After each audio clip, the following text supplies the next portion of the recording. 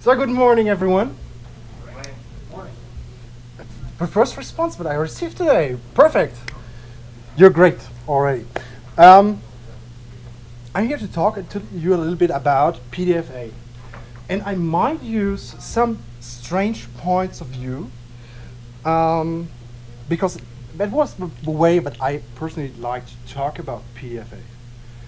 But when I'm talking about me, actually the question is, who is that guy standing in front of you? My name is Francois Fernandes. As you can clearly see by my name, it is a classical German name. I'm basically real European. I am a mixture of everything. I am a document technology evangelist. Whatever that means, I have no idea. And I'm working for a German company, Delivery Solutions GmbH, and we're experts in the area of document viewing, not only PDF, but also other document formats. And I've been working there. My first day in that company was my boss coming to me saying, hey, look, I have a small book for you called PDF Reference. Go ahead and implement a reader for us. And this is the reason why I went a little bit mad, but as a result, I'm staying here today. And I'm the chairman of the PDF Competence Center and of the PDF Association and board member of the PDF Association. So, enough about me. Let's get started. Who of you has ever heard of PDFA before? Who's confused about PDFA? It's interesting. Okay, I wasn't expecting that. Okay, so this is a picture that you might have in your head. Is that correct? We have A1A, A1B, A2B, U, and so on. And most people tend to be confused about that, which is quite sad. I'd like for today reduce the whole discussion to few things. First of all, I would like to reduce our discussion basically to PDF A1, A2, and 3B. Well, that's the wrong one highlighted, but anyway. And even more, I'd like to reduce our discussion to PDFA in general. Why am I doing this? A lot of people are confused about all those terms that are around in that area of PDFA in some way, about the different versions, about the different conformance levels. And they tend to stop thinking about what PDFA is because they get a little bit lost in all those details. So let's step back a little bit. And I would like to describe or say what PDFA is about. I've brought some examples for today. And one thing that is important for me, I'm just mixing that in right here. If you have any questions at any time, please give me a sign and I will try to answer your questions. I pretty much love it to have interactive presentations. So you're really meant to be participating, as you already did with greeting me, which was awesome. So I count on you. One thing, and probably most important thing to think about PDFA is, it is meant to be a replacement for paper. That's the purpose of PDFA. As such, and if we think about paper, it is something static. We have those contents statically laid out on paper, and it will be the same way, and that's intentional with PDFA. It is reliable. A sheet of paper you pretty much can count on. So important documents, most people tend to print because they want to be sure that they know the location and that it cannot be get lost. And basically it is a preservable version or kind of a digital paper. This is how we should think about PDFA. And as such, PDFA is simply speaking blocking some things.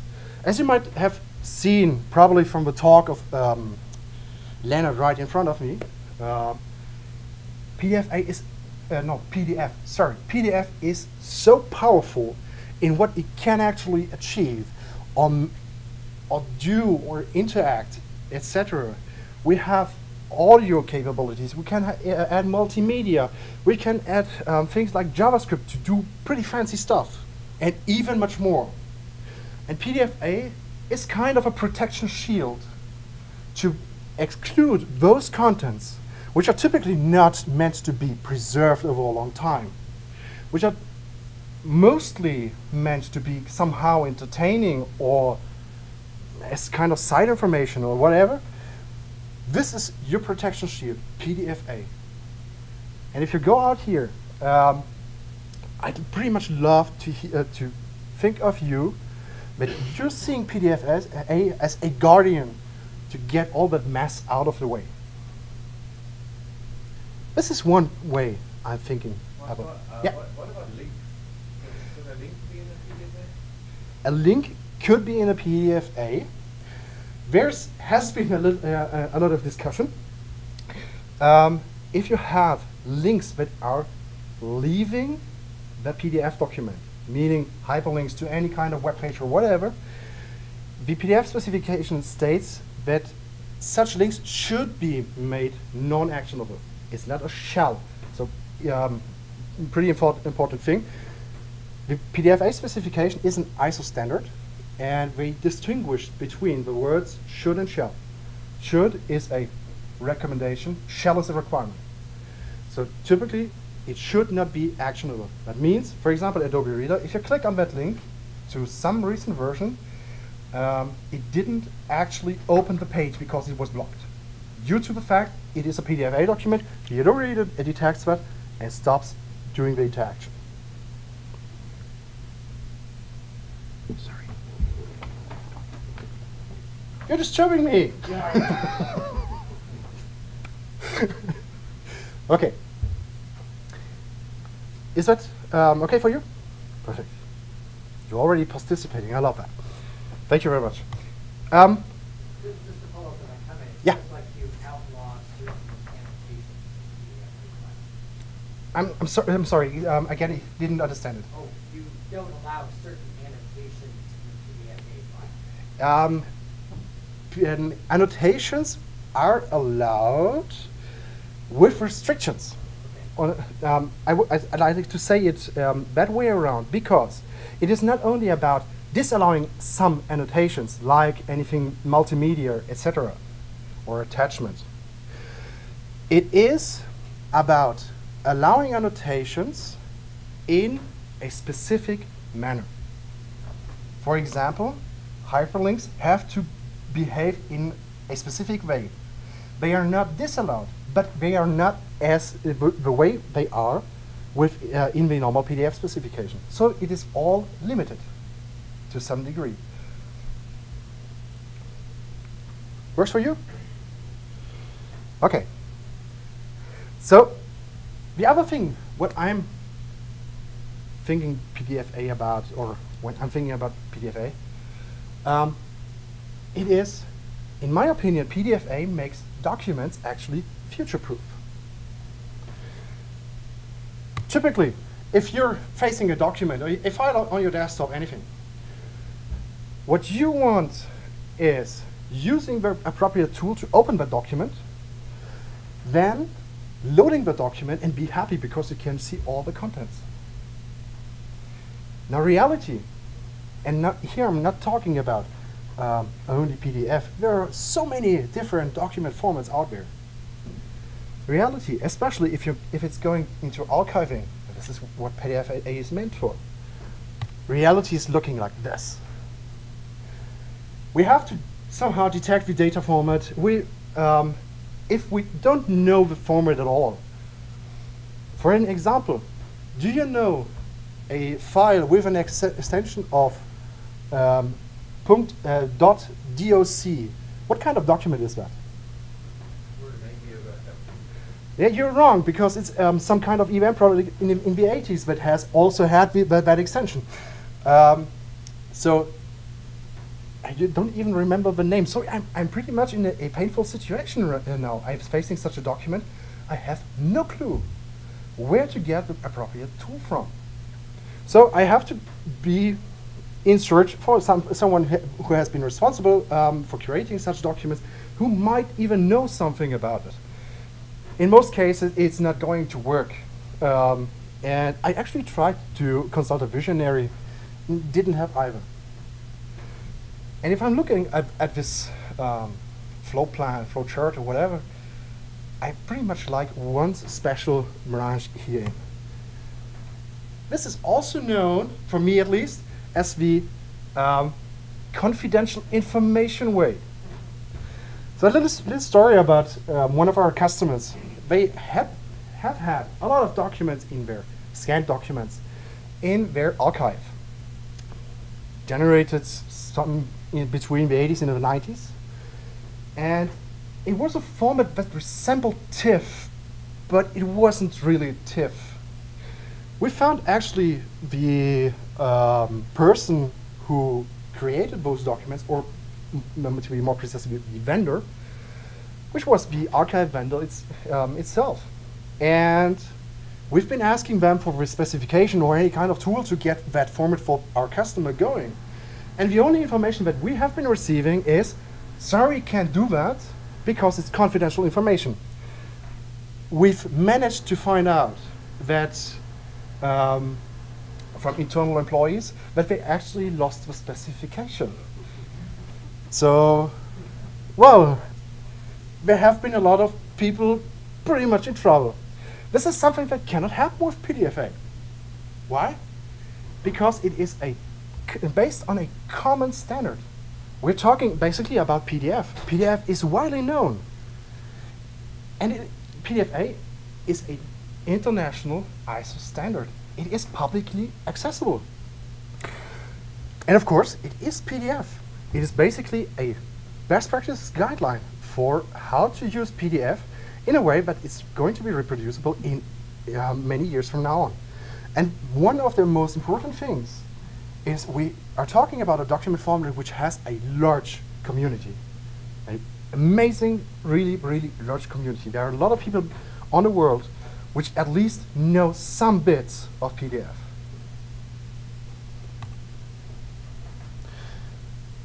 What else?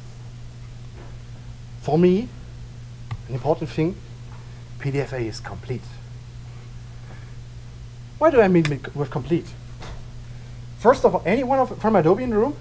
I've been asking that in my session before. No Adobe employees? You are? That's perfect. Because I'm going to blame Adobe for a lot of things, and I don't want to do that without any employees to be here. No, just kidding. One thing to note, successfully loading a document in Adobe Reader does not mean that that document is complete or correct in any way. I don't know how Adobe actually managed that, but they have kind of implemented a visionary within the Adobe Reader, because any kind of byte crap you can toss into the direction of the reader, and he will be able to do something with it. So congrats, guys, but wow, amazing. Especially when it comes to things like additional resources. For example, fonts, my favorite topic.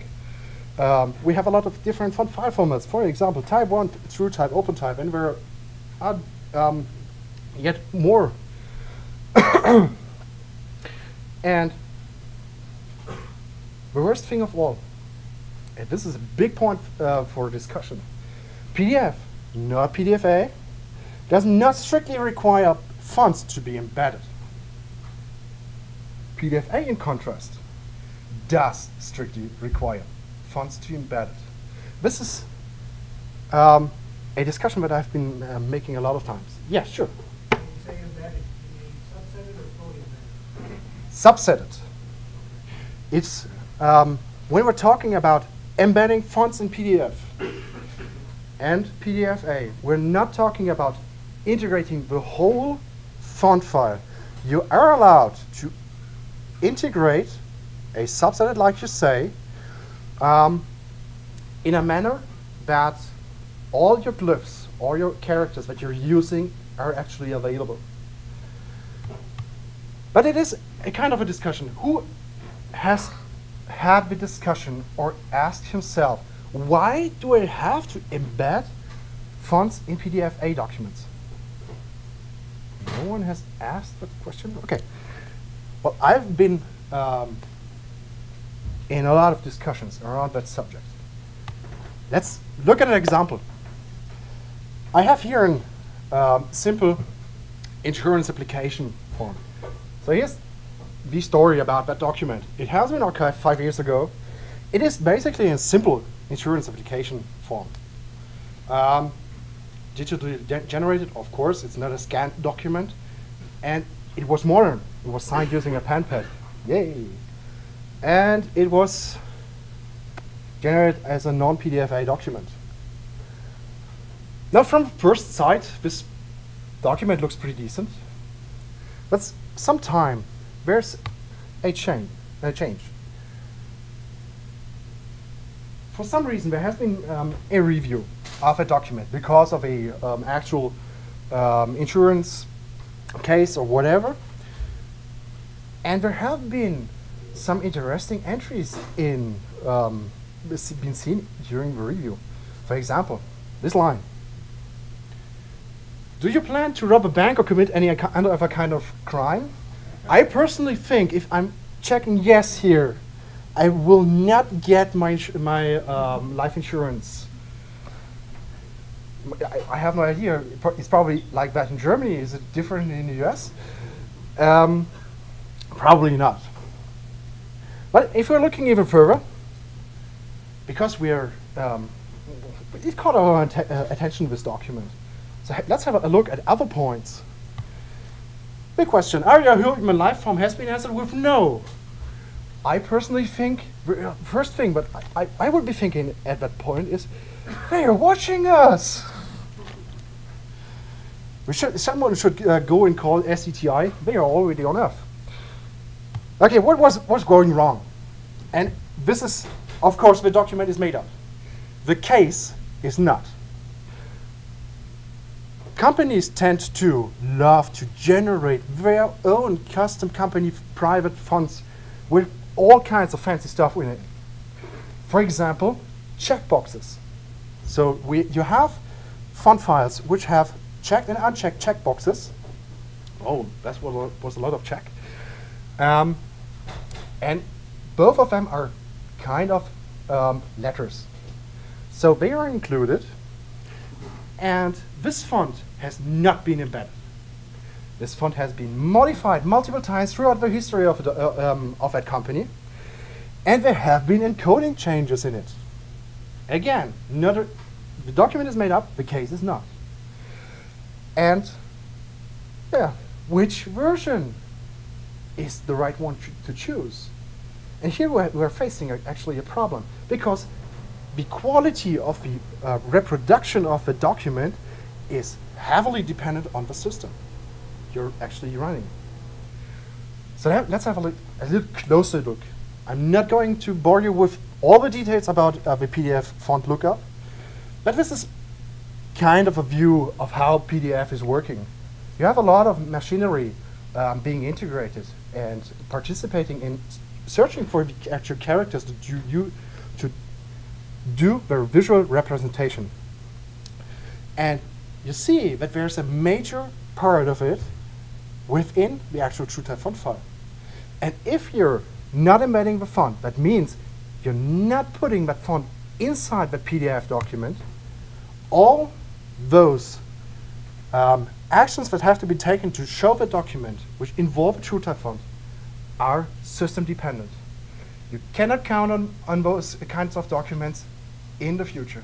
And this is the reason why PDF-A is actually requiring fonts in particular and other resources to be strictly embedded in any way.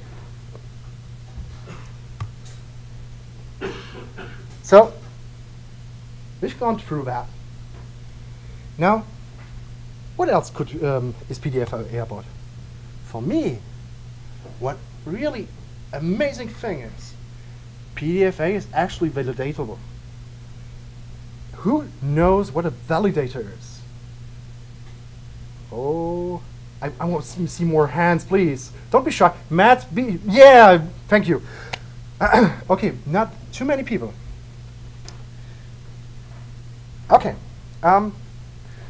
what I've seen a lot is people are archiving their documents.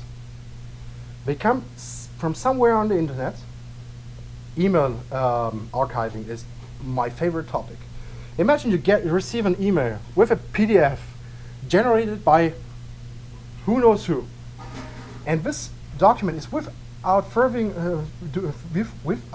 ado placed directly into the long-term archive. And now you're faced to load that document 10 years after it has been archived. What a great fun.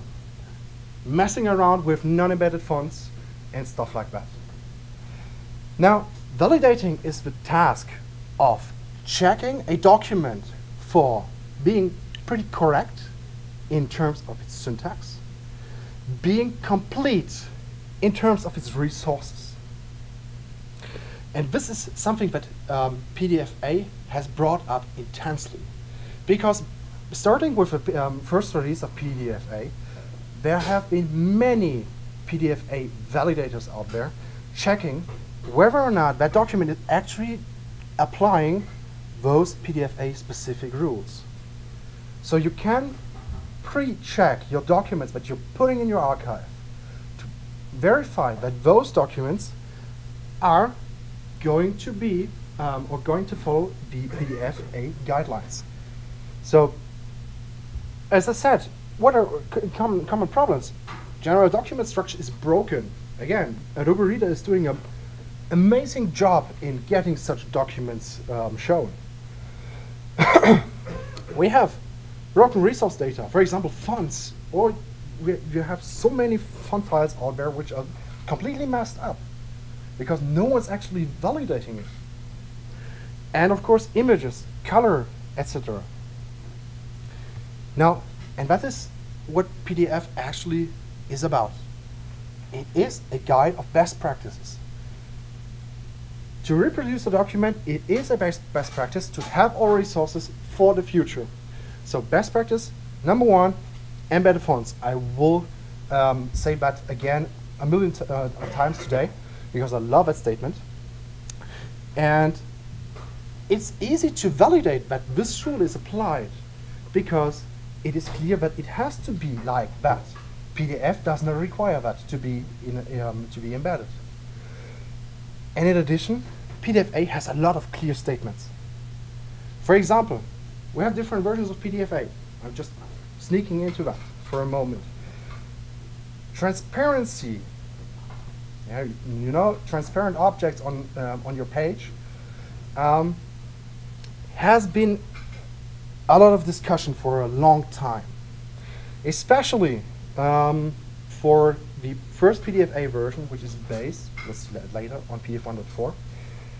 And as it was not clear under the PDF specification on how to actually apply transparency to a document, the solution was to disallow transparency, to ensure that all rules or any content that is included in a PDFA document will be easily reproducible in the future, based on the information that we have today. And this is what I'm talking about when I'm saying there are clear statements. If there's something unclear in the PDF specification, PDFA goes right into it, say stop at this point, and this is allowed and this is not. And these rules are perfectly validatable. Is that true, the latest version of PDFA? Transparency done No.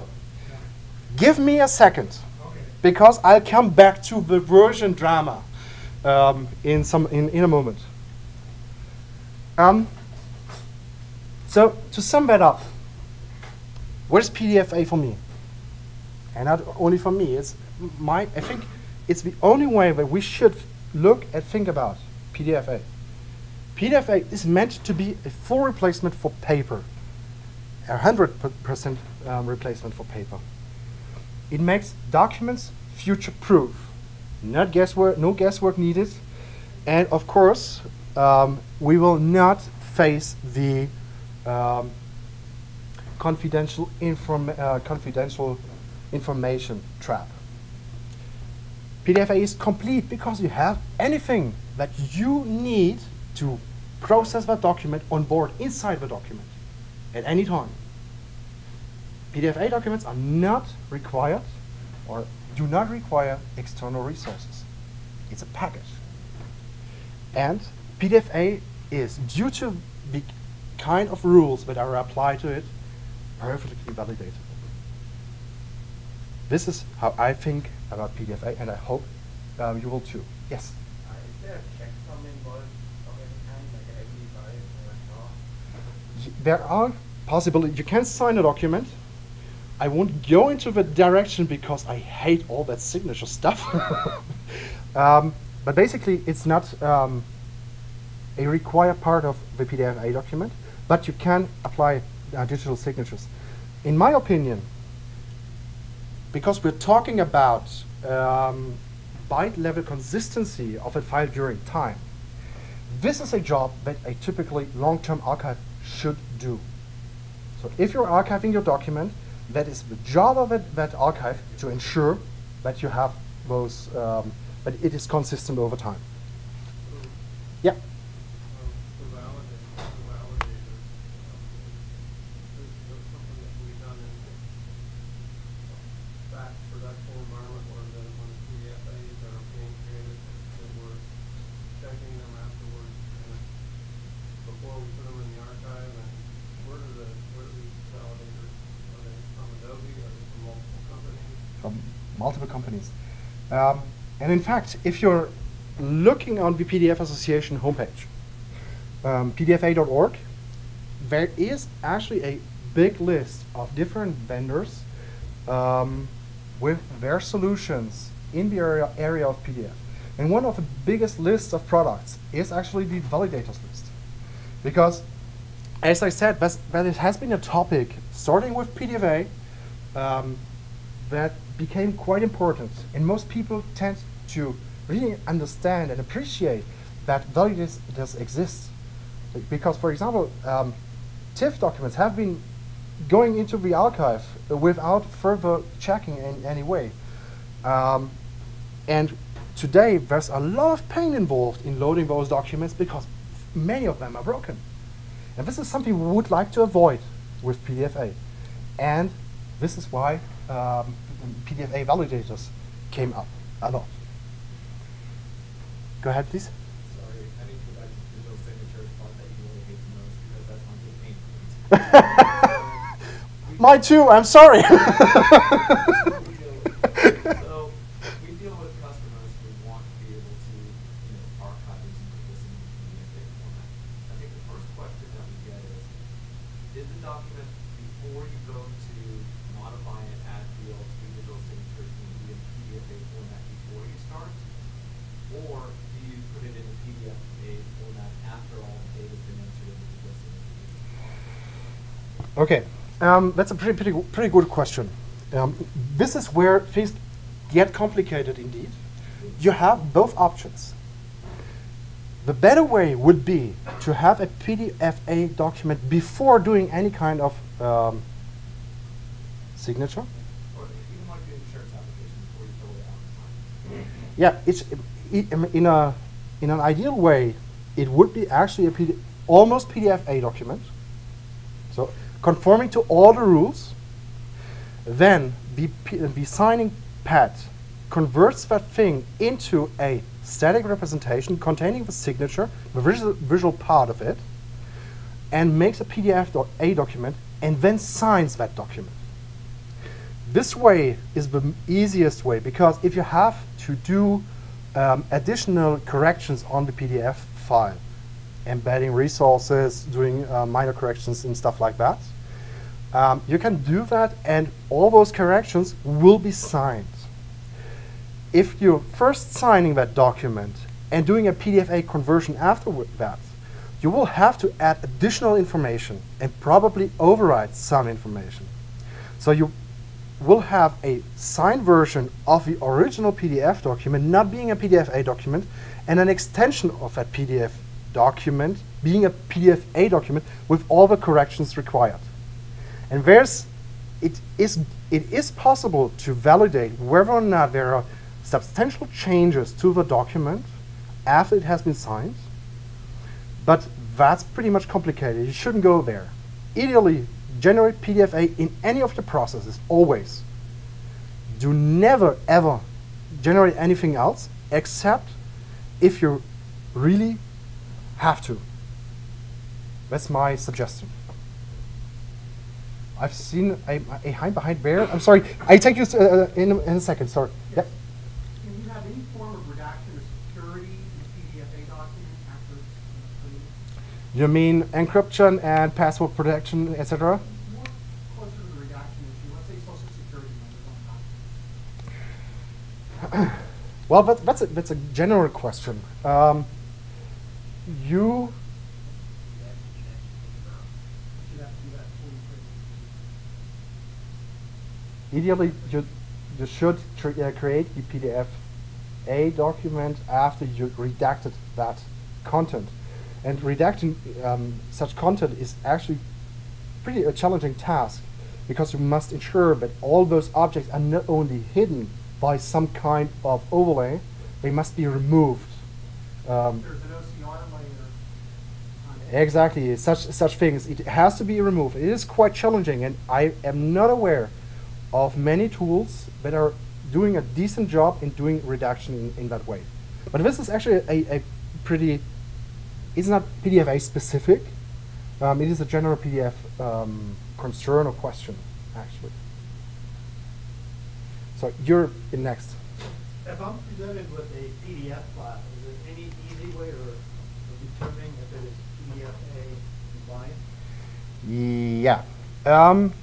If we're talking about Adobe Reader, I'm doing a little bit of advertising for Adobe here, but typically if you're opening a PDF-A document, it is marked as being a PDF-A compliant file with some kind of banner at the top stating this editing has been disabled because it is in a PDF-A document. The important thing here is to see that it is Adobe Reader is not validating that this is a PDF-A document. It's just checking the contents, and there are specific entries in the PDF document stating that this file is actually a PDF-A document. So go ahead and process it like a PDF-A document. If you really want to be sure that what you're looking at is a PDF-A document, please use a validator. And there are a lot of them. Okay, no problem. Yeah. I assume there's also a bunch of tools for converting a standard random PDF to a PDF-A. There's a lot of them. And if you, again, head over, whoa, wow, many questions.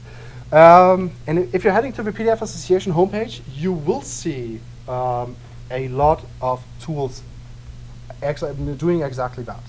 Most combined with a validator. I'm taking your, yeah. Would PDF-A show up in the file properties for PDF? Yes. It is in Adobe Reader, it is in the document information or the document properties, something like that. And sorry? Yeah, it's not in the document information dictionary. It's actually, if you're looking from a UI point of view, typically Adobe Reader, you have the document properties. Let's have a look. Oh, I'm doing that on camera. It's never a good idea. I don't know. Properties. We have the. Oh, they changed that view a lot. I'm lost here. Okay. Okay. You have this additional metadata. And for PDF-A documents, we have a specific PDF-A section in this dialog, so that we can have a look at whether or not this document is going to be PDF-A or claims to be a PDF-A document. This is not the only way. There are a lot of checking tools out there, just checking the PDF document whether or not that header has been set or not. The metadata has been set to specify that it is actually a PDFA document. And it's pretty easy to check a PDFA document yourself, but it's because it's clear text XML somewhere in the file. And you can easily search for the start and end markers. It's the so-called XMP. If you want more details about XMP, I think we will have a talk today. Not sure where it will be, but there is one. Sure. What about aspect protection of PDF? And that should be PDFA? No. And I am so happy that it isn't possible to do password protection, because password protection is not only about protecting the document from unauthorized access, it is also about claiming rights for that document and possibly prohibiting long-term preservation of that document. So encryption and digital rights is generally disabled and not allowed in PDFA at all. Thank you. You're welcome. Okay, yeah. Can you combine multiple PDFA documents into a regular PDF, or will it be broken out so you can wrap it around the digital license? Sure, you can. You can go ahead and put a PDFA document into a any kind of container that does kind of a rights management. You have to have the appropriate application to actually enforce that. But a PDFA document, if it's open in a reader which doesn't know anything about any kind of rights, will not let you do a lot of things will not limit you regarding the PDFA document, because per definition a PDFA document is without any kind of digital rights. And typically these are things that should be solved by the processing systems around that document. So if you have an archive which this archive should enforce any kind of rights for people accessing or not accessing that document. It should be not part of the document. That's basically the idea of PDFA at this point. Okay, no more questions? I'll go ahead then. Oh, come on. So this is actually the last part. I just wanted to have a quick look at the history of PDFA, especially to address the confusion about version numbering. So PDFA started pretty much in 2005 with the ISO 19005-1. This is the first version of PDFA called PDFA1. PDFA1 is based on PDF 1.4. That means it explicitly references the specification 1.4, including all the features that are allowed or possible within PDF 1.4, with the restrictions of PDFA. Example, font embedding, non-multimedia, etc. In addition, it introduced, and this is, I know, quite a source for a lot of confusion, different conformance levels. We'll get back to the conformance level in a second. Now the history did go on with something quite interesting. Adobe handed over the specification of PDF itself to the ISO. It is the ISO 32000-1, which represents the PDF 1.7 specification. And there is included things like JPEG 2000, object streams, portable collections. It's called Portfolio in Adobe Reader or in Acrobat, and things like optional content. And there's a lot of additional stuff. And now it comes to the versioning of PDFA. We have PDFA2, which has been released 2011, and in contrast to the first version, this one is based on the ISO 32000-1, the ISO version of PDF 1.7. So one ISO document, and this is a pretty beautiful thing, that ISO document for PDF A2 references another ISO document, so a publicly available specification. These are the most known versions of PDF-A. And then we have the little brother, PDF-A3. It is, and if you see, have a look at the dates. PDF-A2 has been released 2011. In 2012, we already had PDF-A3. And the way I would like you to think about PDF-A3 is PDF-A2++. It's basically, a PDF-A3 file is nothing else than a PDF-A2 file, same baseline version, ISO 32000-1, with one single exception or major change. PDF-A3 allows embedding of non-PDF-A files into the document. This is the only difference. And as a general rule of thumb, if you want to use PDF-A, do not really think about PDF-A3 unless you have a reason to do so. So again, personally, my suggestion, shall you take, which version should you take? PDF A1, A2, A3? My personal thought is, don't care about the version that much. Use PDF-A. Be it PDF-A1, be it PDF-A2, be it PDF-A3. The most important thing is, if you want to do document archiving and long-term preservation, use PDF-A. And do not question too much about which version you're going to use.